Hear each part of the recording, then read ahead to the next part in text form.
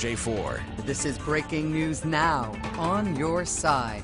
Following some breaking news from Waukesha, we've got Chopper 4 hanging out over the area of the 300 block of Wilson Avenue.